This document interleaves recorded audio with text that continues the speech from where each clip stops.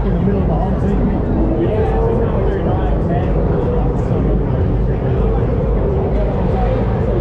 Right, so we're heading to the chicanes. Gonna head over to the chicane side. Just come from the pit lane. We'll watch the start.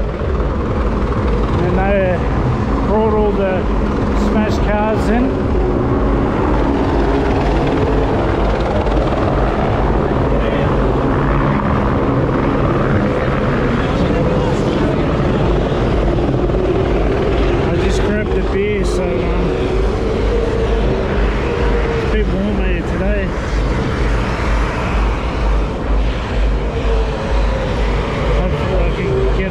View from the chicane area again.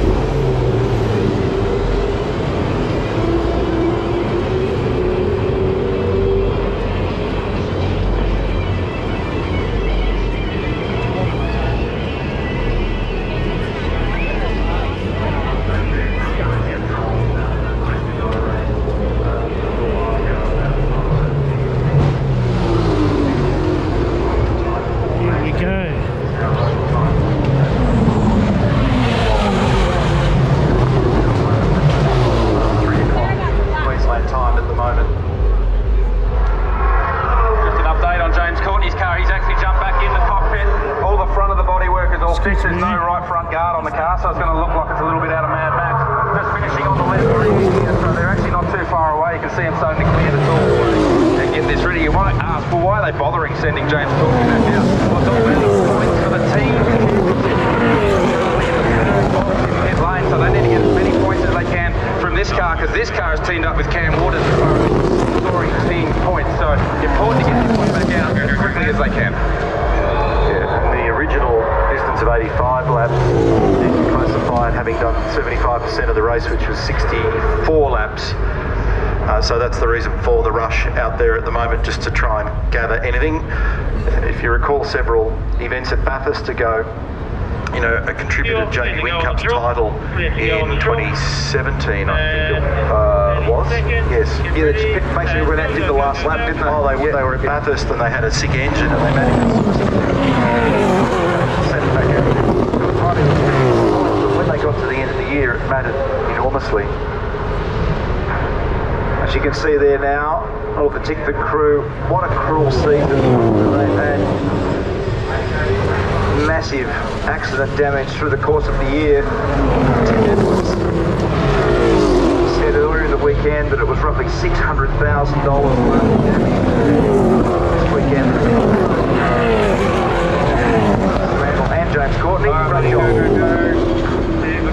That's to be applauded regardless of whether they get classified or not. So for men and women at Tickford to roll their sleeves up, to get that car back together again and send it back out there is a great credit to teamwork. It has James just bowling straight over everything.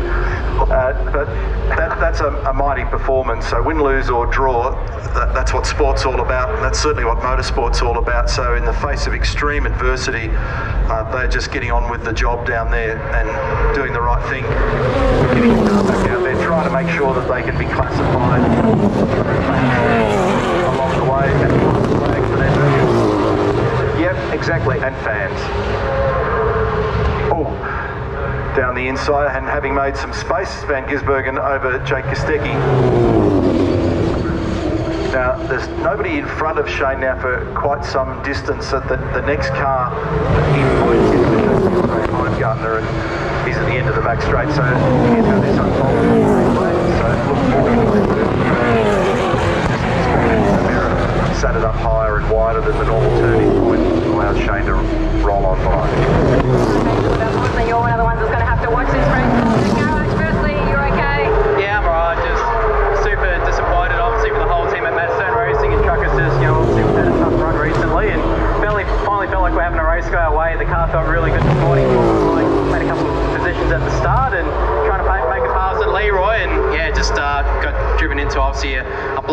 didn't know where to go like everyone else, unfortunately. It was so hard to follow throughout. Everything that was going, cars going everywhere, but from your point of view, what were you seeing?